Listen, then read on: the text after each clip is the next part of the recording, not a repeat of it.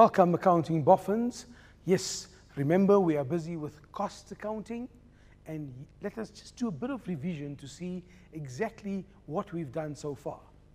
Okay, let's go into our slides. Remember what we said? Cost accounting deals with businesses that do what? You have a business that makes products and then sells.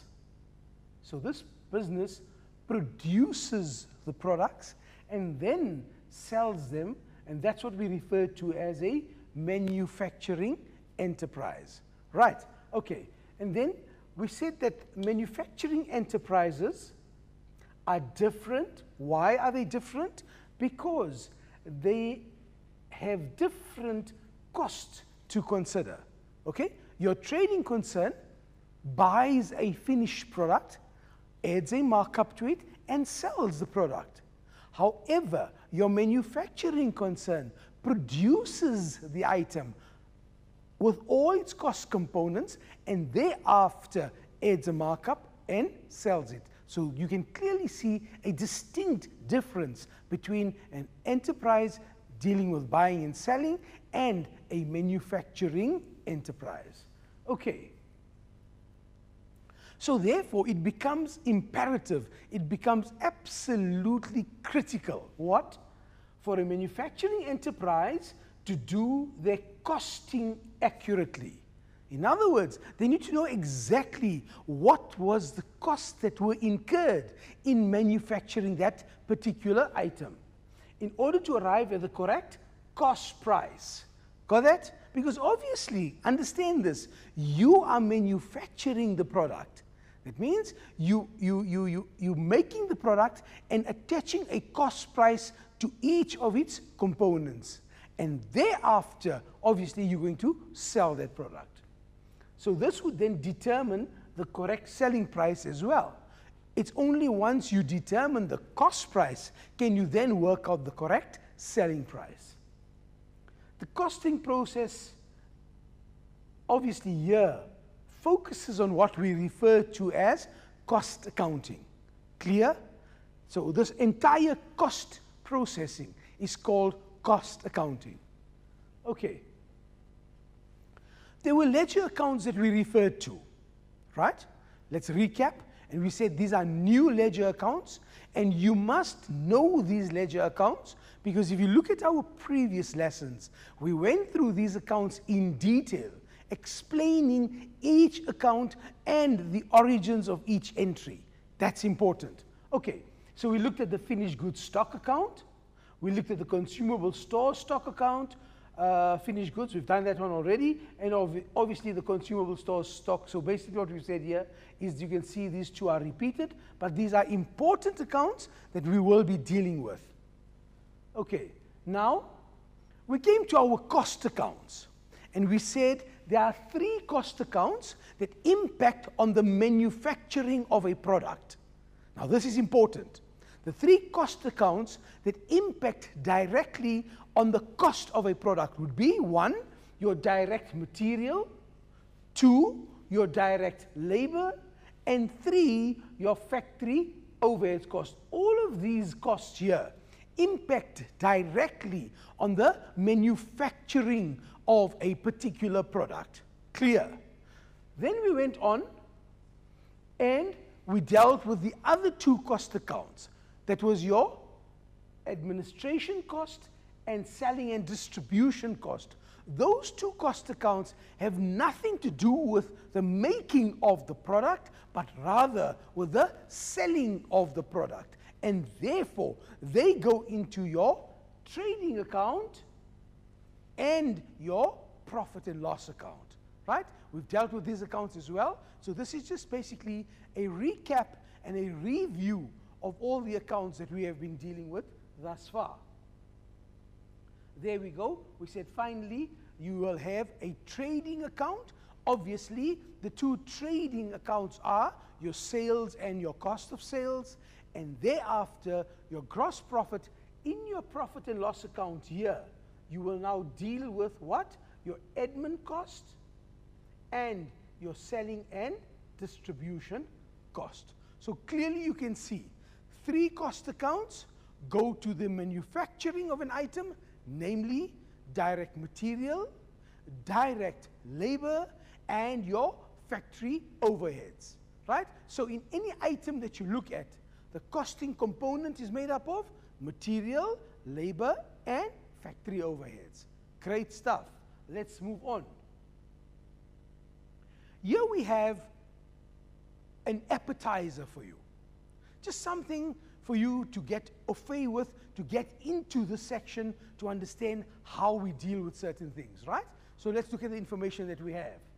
We are told, summary of the transactions, you have cash purchases, 40,000, credit purchases, 25,000, carriage on purchases paid for cash, 2,000, raw materials issued to production, 63,600, raw material stock at the beginning, raw material stock at the end. You are expected now to use this information to draft up your raw materials stock account, okay? Let's go right into it. We start off by saying, you start off this account obviously with a balance at the beginning of your financial year, right? Or your financial period, or the period under review. So we can see now that the stock of raw materials was, beginning of the year, 16,800. So there we go, debit side, asset account, the balance brought down 16,800. Got it?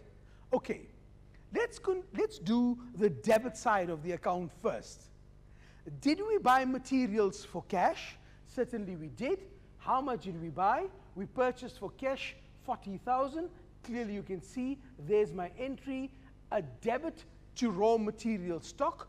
Contra entry is bank. I'm debiting my stock account because it's an asset increasing in value. Got it? Okay. Next, did we buy goods on credit? When I say goods now, I'm referring to materials, right? Yes, we bought on credit for how much? 25,000. Therefore, my contra entry, debit to raw material stock, assets increasing in value, creditors control. Here's my entry, a debit to my raw material stock, 25,000 Rand. So clearly you can see from this account now. Watch the information that we have.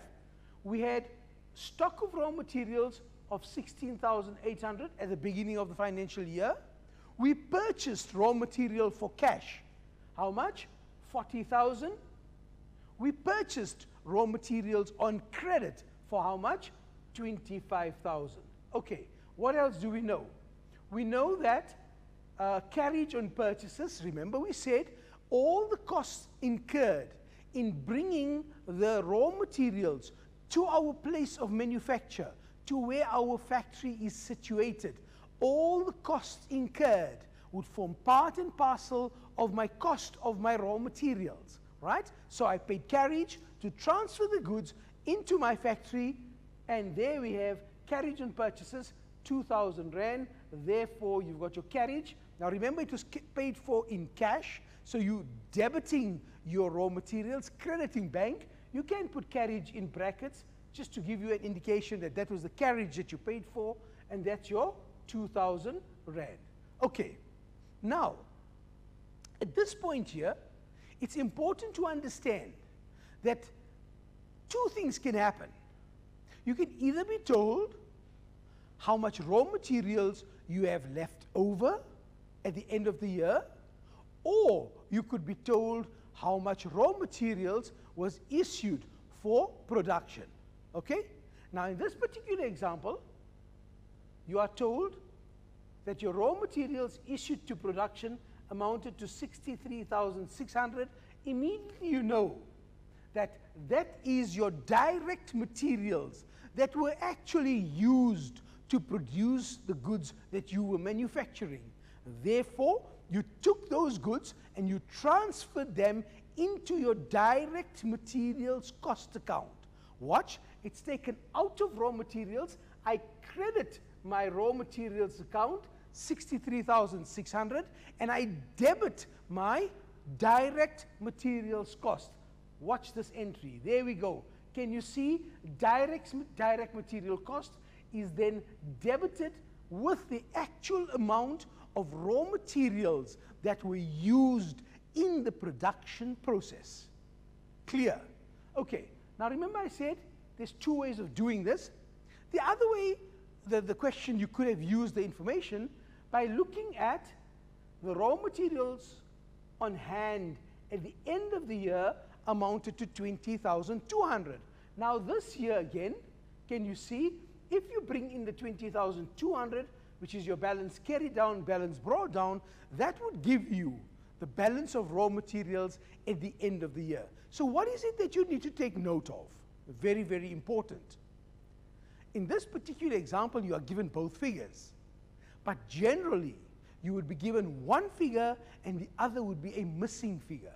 So watch this. If you are given your closing value of raw materials, that's the 20,200, this one here. If you are given that one, then the direct materials becomes your missing figure, right? And by the same token, if you are given your direct materials issued to production, then your closing balance would obviously be the raw materials on hand. So in this year, you can now clearly see that you have transferred the amount from where? From your raw materials stock account into your cost account, namely direct materials cost. Okay, so remember, in our previous lessons, we spoke about the flow of information. As you can see, from my raw materials stock account into my direct materials cost account, and from my direct materials cost account into my work in process. You can see, watch here, from your direct materials cost account, you're going to transfer into your work in process account. So what I've done in this particular example for you, I've just taken one item, namely your raw materials, and I've shown you the raw materials stock account, where we purchase and all the information, remember the external transactions, right? Thereafter, we did an internal entry where we transferred, let's see it, from the raw material stock, we transferred into direct materials cost account, okay? And from your direct materials cost account, eventually that figure would end up into your work in process. As you can see in this ledger account, you close off your direct materials into your work in process. So here's the flow of information. Once again, recap. Raw material stock account into direct material cost account. Finally, from that cost account into the work in process.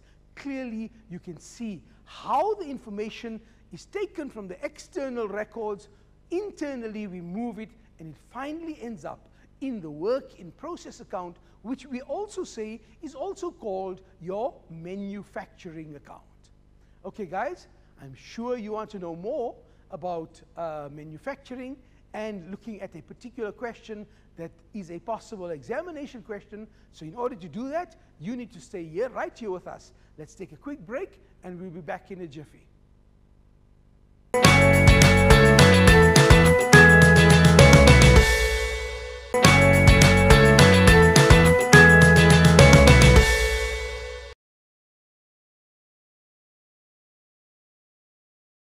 Welcome back, accounting boffins, right? Remember, we're busy with cost accounting.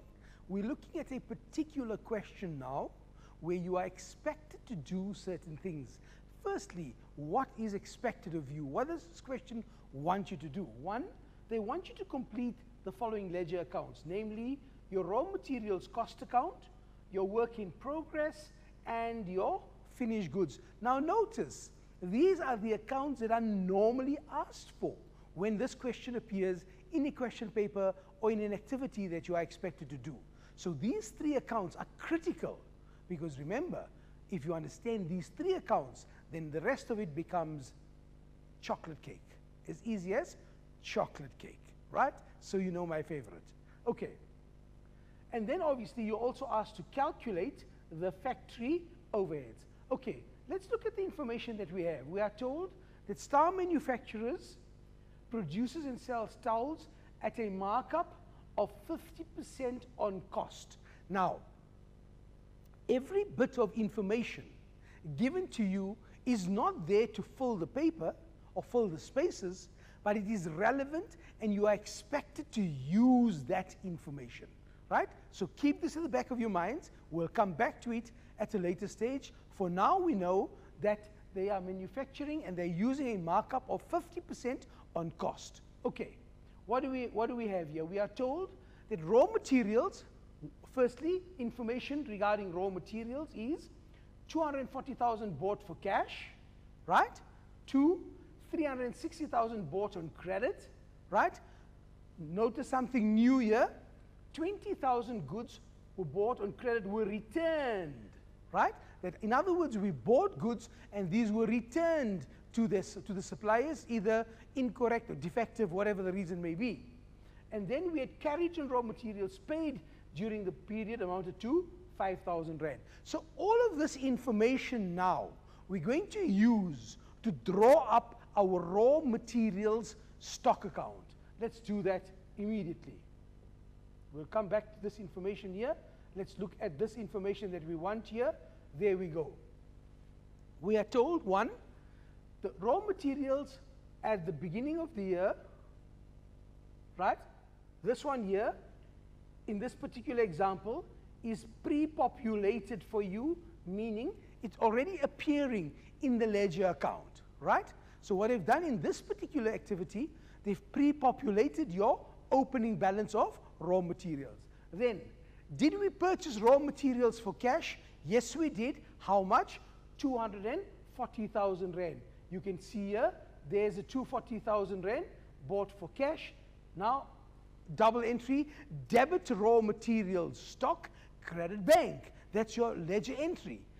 Clearly you can see with us the emphasis now is on raw materials, isn't it? We're not concerned about the bank account per se because that entry is not required. Required for you to show is the raw materials stock account. Okay, so there we go. There's my bank entry I purchased for 240,000 Rand. Done and dusted. Next entry. 360,000 Rand was bought on credit. We purchased raw materials on credit. Once again, use your prior accounting knowledge. You bought on credit, so creditors control. Debit, raw materials stock. Credit, creditors control. And here we go. There's your creditors control. 360,000 Rand worth of raw materials were bought on credit. Okay. Going back to my information, we said 20,000 Rand goods that were bought on credit were returned. That means we return these to our creditors. So your contra entry, this is important. Your contra entry is what? A debit to creditors control. Why? To reduce your liability. And a credit to my raw materials cost account. Here you can see is the return of material to my suppliers. I said either defective, not what we ordered, whatever the reason may be. So these raw materials were returned to our suppliers. Okay, while we're at this point here, although the question does not ask for it, what if we had identified raw materials that were stolen? Think about it. There was a theft at our premises. Raw materials to the value of 10,000 Rand was stolen. Immediately it rings a bell. You go to debit your loss account because you've lost 10,000 Rand worth of materials, and it will be a credit in your raw materials cost account. Can you see that? Because you're reducing the value of your raw materials. I said it's not applicable in this particular question, but it could be something that could feature in an exam question or an activity that you are doing in class. Okay. Coming back to this particular question, the next one we have here is carriage on raw materials was paid 5,000 Rand. Therefore, look at your bank. You paid, it was paid by cash. Double entry, debit your raw materials cost account, credit the bank account 5,000 Rand. There's the entry 5,000 Rand. I said these two balances were pre-populated for you. So now, if those two balances were pre-populated, in other words, they've put in your opening balance and your closing balance, your missing figure will therefore become, at this stage you should be shouting out the answer. Yes, it is your direct materials cost. In other words, that's the actual amount of material that we used in the production process. Okay? Make sense? All the raw materials that we purchased coming into my account, all the raw materials that are going out because of return and because of what I got left over, and voila, there's the figure you're looking for. The direct materials that was actually used, that was sent to the factory for processing. That's the figure that you're looking for. Your direct materials cost account. Clear? Good. We now go on to the information, and we are expected to work out the work in process account, but we're going to come back to this account.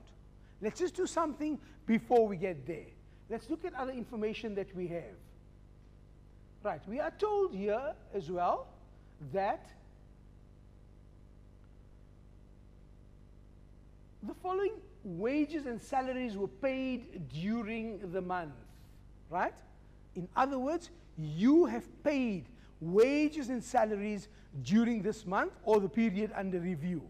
Now identify them. What are they? Factory workers, 180,000 rand. So clearly, the moment you see the word factory workers, you immediately identify that figure as what? As your direct labor. Okay? So, from this information, you are expected to extract, what are you looking for? The direct labor cost. In this case here, you can clearly see it was 180,000 rand. You also had factory cleaners and supervisors at 84,000 rand. But we do know that anybody not directly involved in the manufacturing of the good or service, rather not the service here, anybody not working in the production process, right? That person's wages, although they may be in the factory, does not constitute direct labor, but rather indirect labor. So that cost would go into my factory overheads. Clear? So factory wages, only those people actively involved in the making of the product, in the production line. That's your factory wages. Okay, so 180,000 was identified. So therefore, if we go back here now into my work in process, right? Firstly, I said opening balance, pre-populated, given to you already on the debit side. Closing balance, also given to you, right? Now, we've already calculated the raw materials stock. Can you recall? Just a few minutes ago, we worked out that figure to be 600,000. And you could clearly see the transfer from the direct materials cost into the work in process or the work in progress account. So that one we know where it came from. Then we've identified our direct labor as the 180,000 rand. So therefore, we got our direct labor 180,000 rand. Clear? So we've already got the two components making up the article. Remember, it's direct material plus direct labor plus factory overheads. So in doing this calculation, when you're working out the work in process account, the three things you look for: material, labor, and factory overheads. Got it? Okay. We now go to factory overheads, and we are told for factory overheads that there was certain information that we needed to use for factory overheads. Let's get to it. Okay, here we go. They're telling you rent paid amounted to 270,000 rand. That was the total amount of rent that you paid for your premises, the entire building, right? But the factory does not occupy the entire building. The factory only occupies 60% of the floor space. So what do? This is what we do. We say, fine, take my 270,000, right, times the 60%, because the factory only occupies 60% of the premises, multiplied by 60% to give you a figure of 162,000. Therefore, clearly you can see, there's my 270,000 times the 60% for the factory to give me the factory amount of 162,000 Rand. So this is an adjustment that you need to process. You can't use the entire 270,000 for the factory. It's not fair. The factory only pays its proportion of the rental. Right, the next one, we are told here, is that factory maintenance of 54,000 Rand was paid during the month. However, 6,000 for a machine that will be fixed only during June 2019. In other words, you've paid a total of 54,000 Rand, but the 6,000 that you have paid is not for this financial year. Therefore, it cannot be part of my factory overheads for this financial year. So, what do I do with it? Watch what I do here. We go to the 54,000, which is my factory maintenance, minus the 6,000 Rand will give you a figure of 48,000 Rand. I'm only interested in this year's incomes and expenses as it relates to the factory. Okay. The next one we have here is our consumable stores. Let's find the information for the consumable stores. We've got the factory maintenance. Maybe earlier on, let's check the earlier slide. There should be information there. Okay, here goes, guys. Let's look at this here. We are told that at the end of the month, consumable stores of 400 Rand were still on hand. Okay, so what do you do now? You go back into your information and remember all the consumables that you had on hand at the beginning, plus what you purchased, minus what you had left over at the financial year end. That's the important part of your calculation. So watch this once again. You had on hand 800, was pre-populated for you.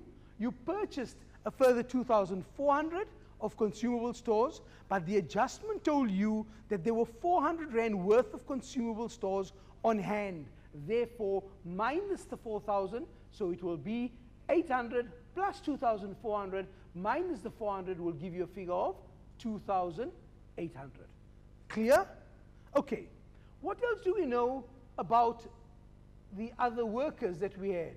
Remember we said that, let's just find it, here we go. We had in the factory people not directly involved in the production process, however, they were working in the factory. Who were they? Your factory cleaners and your supervisors, 84,000 Rand. This therefore means we have to bring in that component, which is the indirect labor, into my calculation. There's the 84,000 Rand. Clear? So indirect labor, as it affects the factory, would appear under factory overheads. Okay, next one. We are told depreciation must be written off as follows. Factory machinery, 12,000 Rand. Delivery vehicle, 4,000. Be careful. Anything dealing with delivery, selling and distribution, no impact on the factory. We only interested in the factory machinery, 12,000 Rand. Therefore, if you look at this one here, you will see you bring in your depreciation of your factory at 12,000 Rand. And the last one we are dealing with here is your electricity for the month, amounted to 22,000. 3/4 must be allocated to the factory. Therefore, you can clearly see that 75% of 22,000 will give you your 16,500. Right, now, coming back to my information regarding my accounts. Remember what I said? I bring in my factory overheads, right? So I've got my opening balance, raw material cost, direct labor, factory overhead cost. I've got my closing balance. My finished goods is my missing figure, or the balancing figure. That figure is taken into my finished goods stock account. Once again, opening balance is given, closing balance is given, right? I bring in my work in progress, and voila, I have my cost of sales as my missing figure. Look at the link between these accounts, work in process, flowing into the finished goods stock account. Okay? And I think the last question we had to do here was calculate the cost of one finished towel if we manufacture 13,750, and there obviously you'll take your cost of production, which was 1,100,000, divided by the number of units you had produced, the number of units that you had produced, to give you a unit cost of 80 Rand per towel. So clearly, guys, you can see it is important to understand the link between these accounts, right? We're going to take a quick break, and we'll see you just now.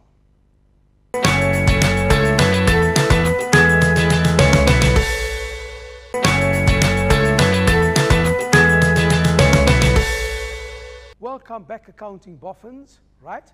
Remember, we're busy with cost accounting. We've dealt with all the important ledger accounts. Quick recap. Remember, a reminder is beneficial. Okay, so when we're talking about variable costs, what are we talking about? We are talking about those costs that vary. By vary, we mean they go up and down. They change. Why?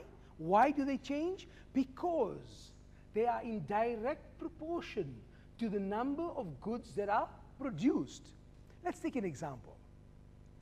If you are producing 100 items, right? Obviously, let's just make it a very simple calculation, and you're using 10 laborers. If you now produce 1,000 articles, are you still going to use 10 laborers? Then you're going to be a slave driver, okay? And we're definitely not going to do that. So what do we say? As the manufacturing increases, as we increase our production levels, the cost will vary proportionate to production. In other words, if you increase your production, the cost of this will increase. If you decrease your production, the costs will also decrease. That's what we mean by variable cost. Now, what are your variable costs? What are they? Let's identify them. Number one, direct material cost. Okay? First one. Number two, direct labor cost. So, again, you can see it is a variable cost because I explained earlier on, the more you produce, the more labor you require. And the third one that falls in this category will be your selling and distribution cost. In other words, the more you produce, the more you're going to sell. The more you're going to sell, the higher your selling costs are going to be. These three are your variable cost. Okay, then we move on to fixed cost. What do we mean by fixed cost? By fixed cost are those costs that remain constant, irrespective of the number of units produced. Let's look at this here. Fixed costs remain the same, irrespective of the number of goods that are being produced. Okay? And in this category of costs, we have two categories. That means two cost accounts would fall under the category of your fixed cost. What are they? One will be your factory overheads.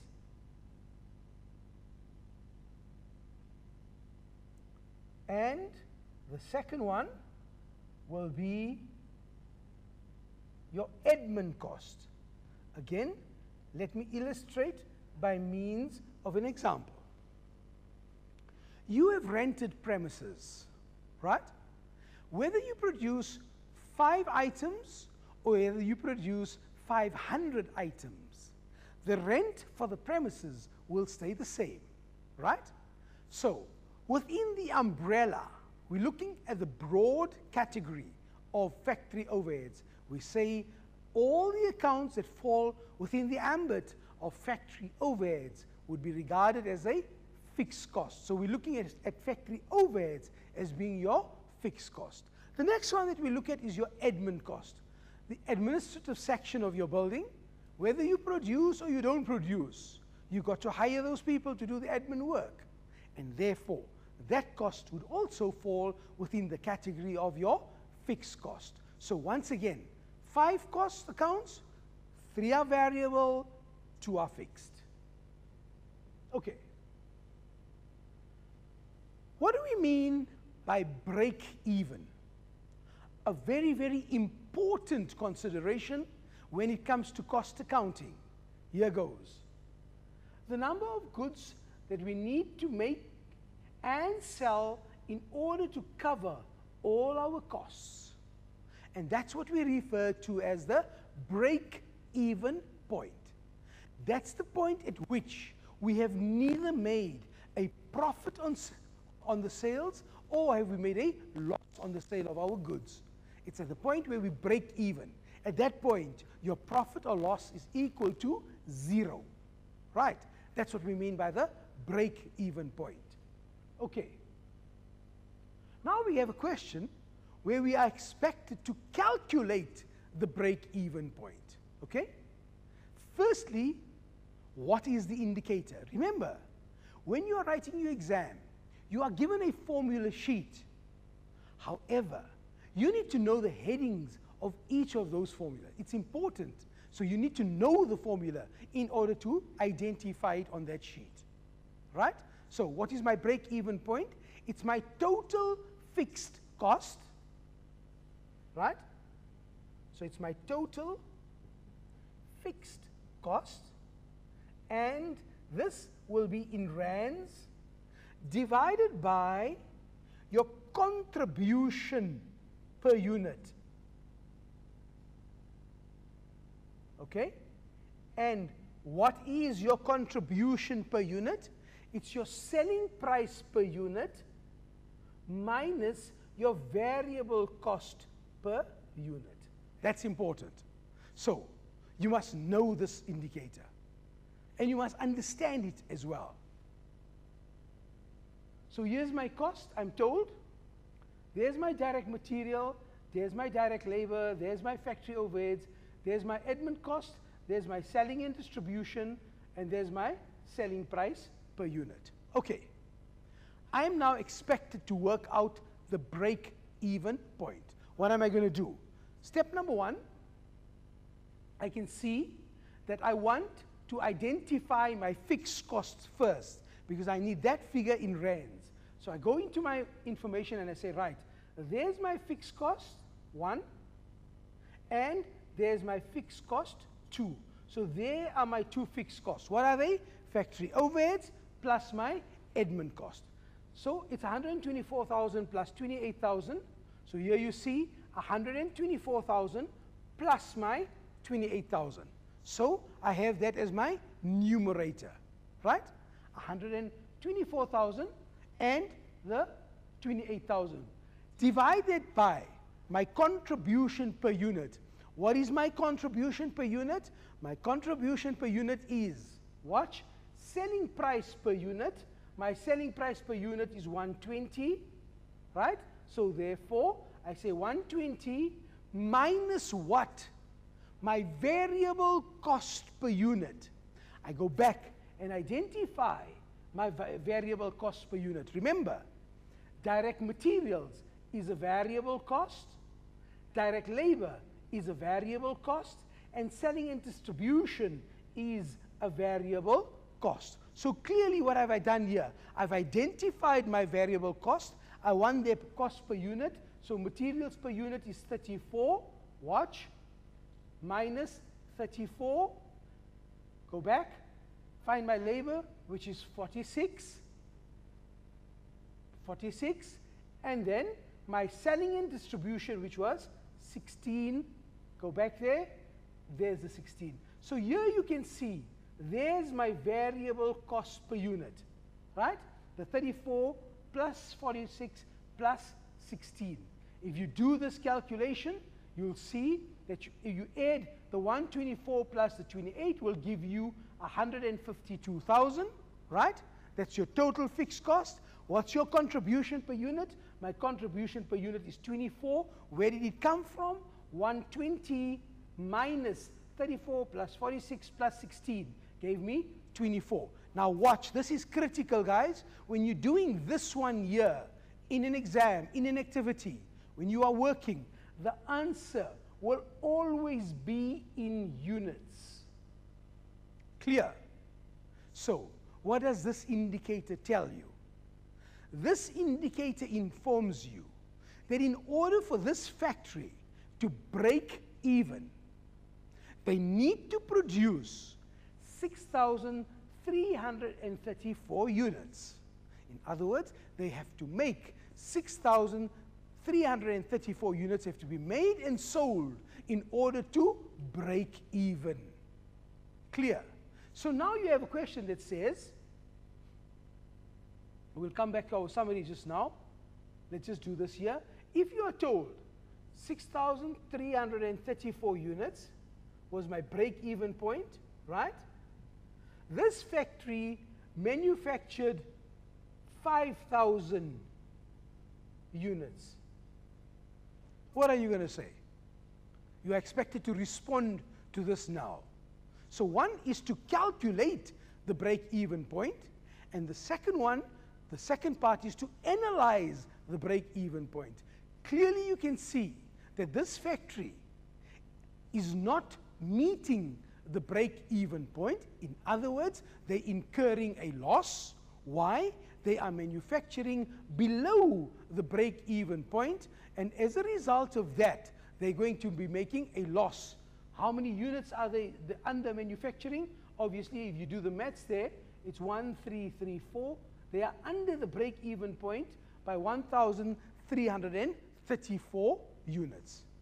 Okay, if you have another scenario and you are told that the break-even point is 6,334 and we have manufactured 8,334 units, right?